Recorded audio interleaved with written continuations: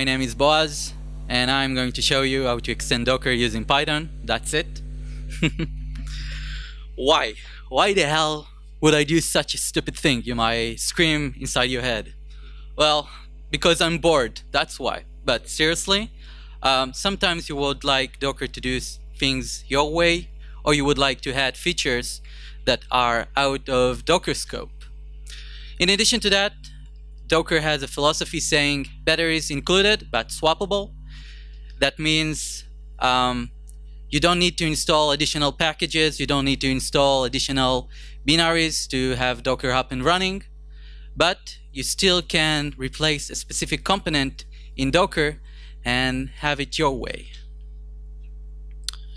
Before we continue, I would like to stop and talk about Docker in a nutshell. When we install Docker, both the Docker host and the Docker CLI are installed on our computers. The Docker CLI is the Docker command line that we are using to run containers. The Docker host is the daemon that is running on the background. Let's see what the Docker host consists of. As you can see here, we have resources that the Docker host needs to manage. We have data volumes because we want to share files between two containers. We have networks because we want two containers to communicate each other using the network. Oh, and by the way, I forgot. The Docker CLI communicates with the Docker host using a RESTful API, which I'm going to talk about later. So, as I said, each one of those components, each one of those resources is a component for itself, and Docker needs to manage all those. But that's not it. We also have three processes that are running and are combined inside the Docker host. From bottom to top, we have runc. Runc was integrated in Docker from version 1.11. It is the de facto tool to run containers. It implements the runtime specification that was written and specified by the Open Containers Initiative to have one standard and one way to run containers. On top of that, we have Containerd. Containerd manages containers lifecycle.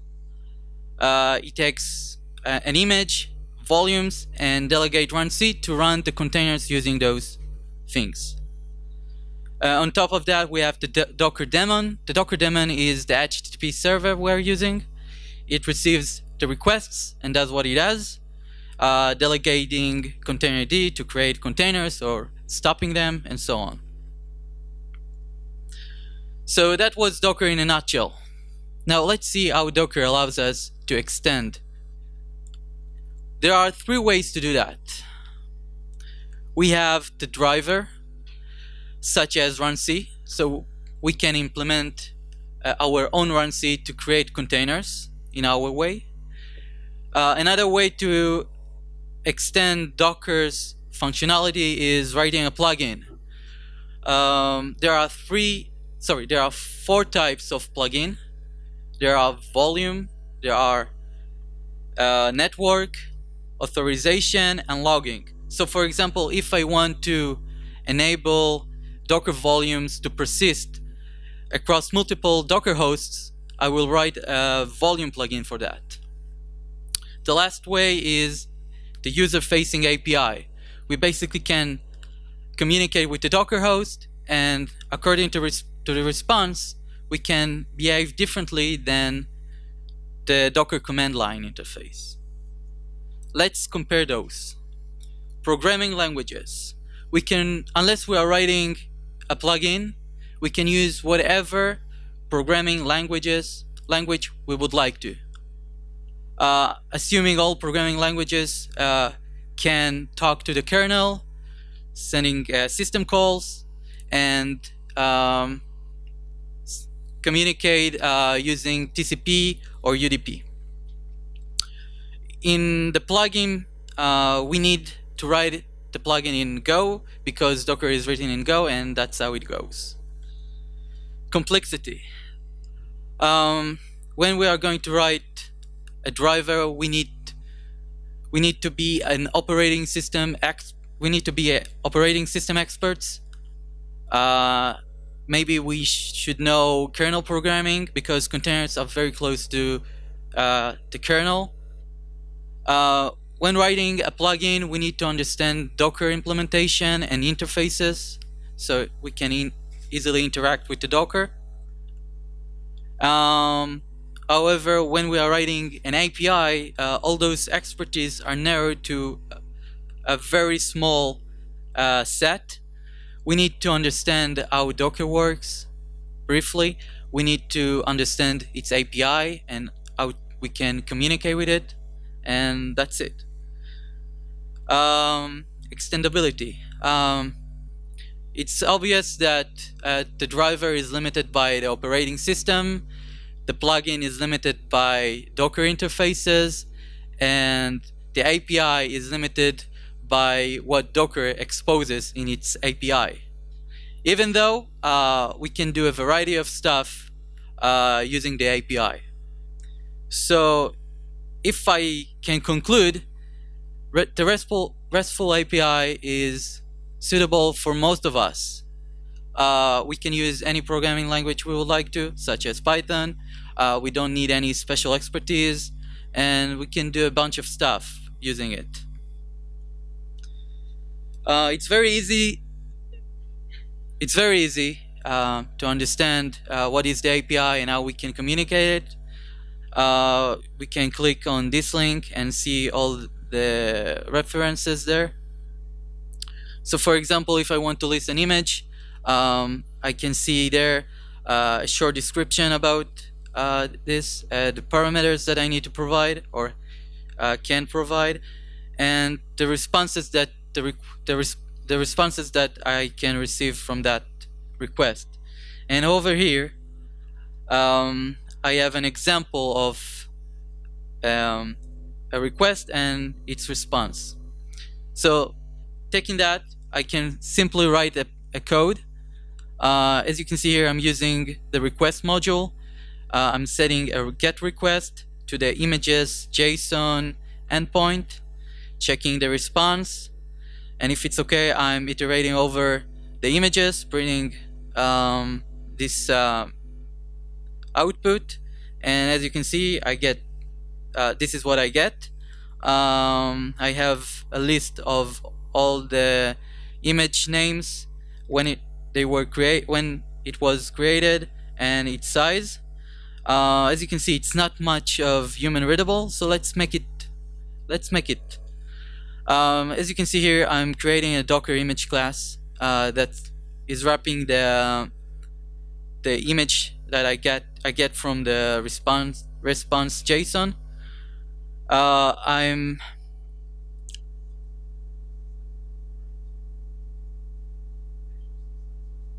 Yeah. No, it's not working from there. Yeah. So I have three properties here: names, created, and size, and I'm implementing $string here. Basically, I didn't do much, but just create a Docker image and printing the same output. But I can use decorators. As you can see here, I'm using also the humanize module, which provides me some API to. I provided a string with numbers, and it gives me a more human readable output. So for example, if I use the natural size, I get the number with megabytes or gigabytes units. If I'm using the natural delta, it gives me the time that passed since the image was created.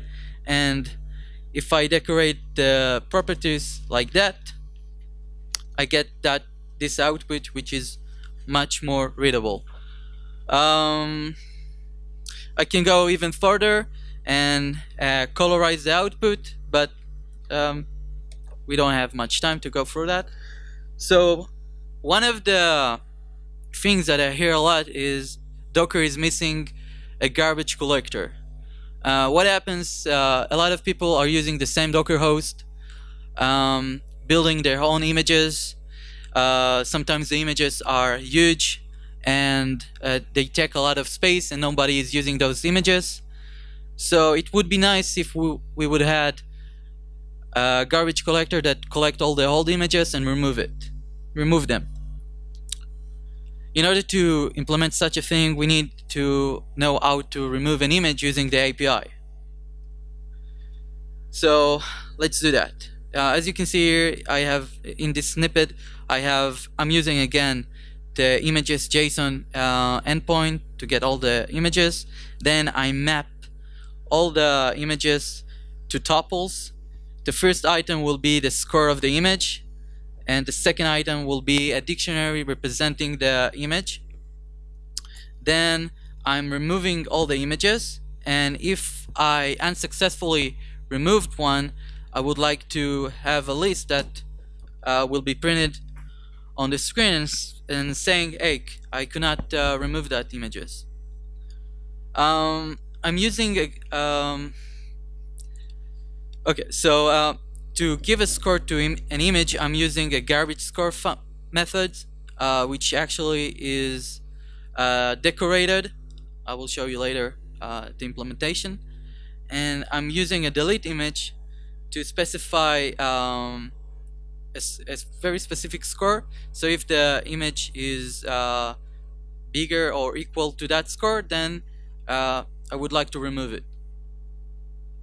I'm also adding to my class a new property called ID, because I would like to remove the image by its ID. So as I said before, I have score criteria. One of them is time score to determine whether the image is old or not. Another criteria is to determine whether the image is dangling or not. And the parameter here, which is score, tells how much to increment the image score. So if, for example, as you can see here, if the image is too old, then I increment its score by 1. The same thing with the dangling score. And in the time score, the first argument is the time that the image is considered to be old. So basically, I'm using a parameterized decorators, not something new. I also have a delete image decorator that is also parameterized with the score that determines whether the image is old or if the image should be deleted or not.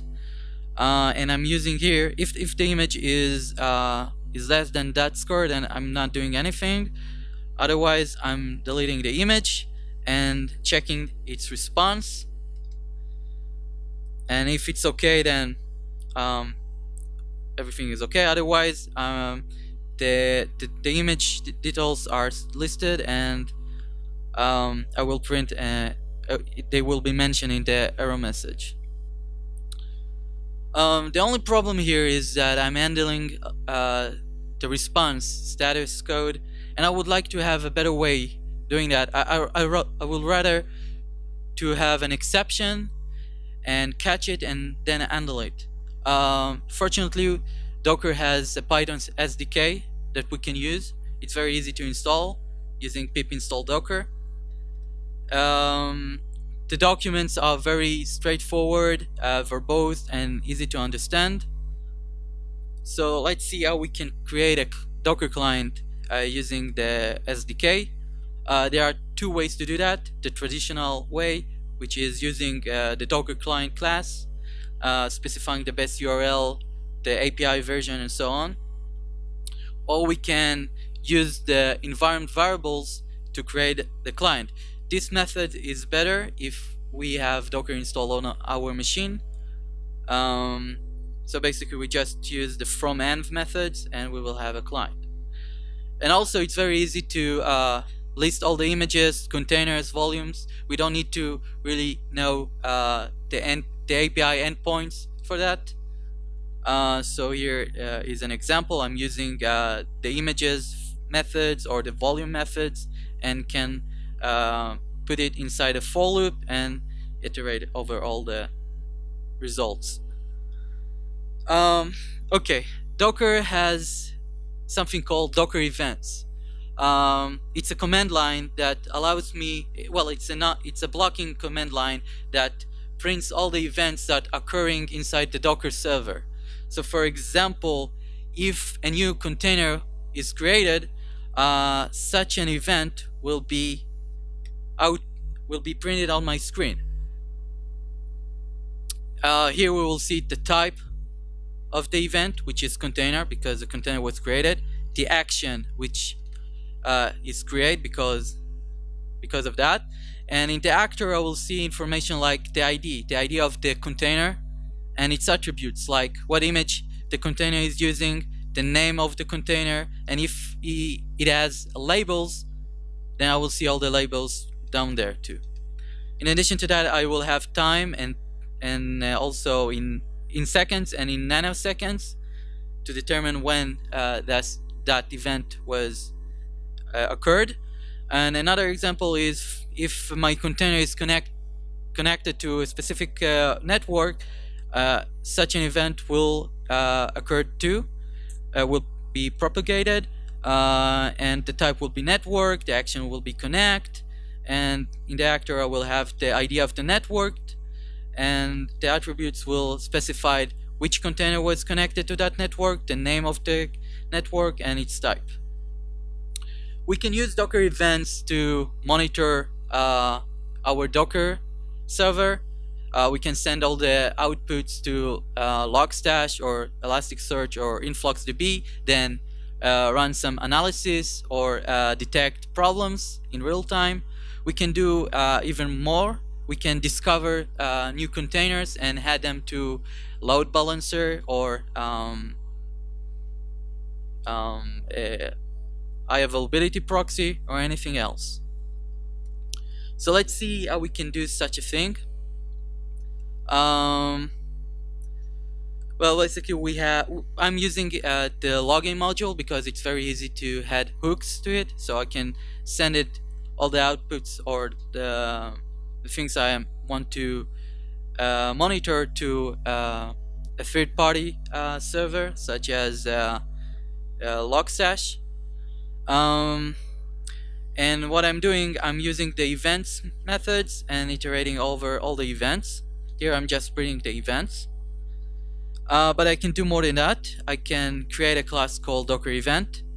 That class will have one attribute called metadata that will have the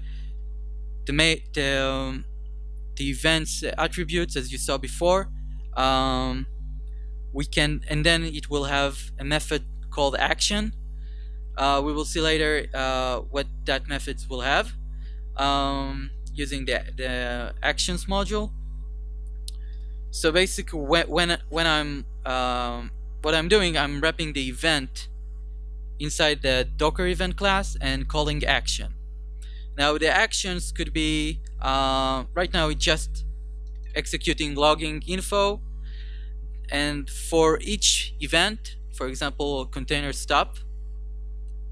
So if I get an event which is the container was stopped, then this method will be executed. If a container was started, then this method will be executed. And if a different event was occurred, but I didn't specify any different method for that, then the no-op action will be triggered. So what else we can do? Instead of writing a Docker file that will build our images, we can write a tool that read a Python code and will do that for us instead of learning what is Docker file and its instructions. We can even write a more clever monitoring tools. We can write a load balancer for Docker and a bunch of stuff. That's it.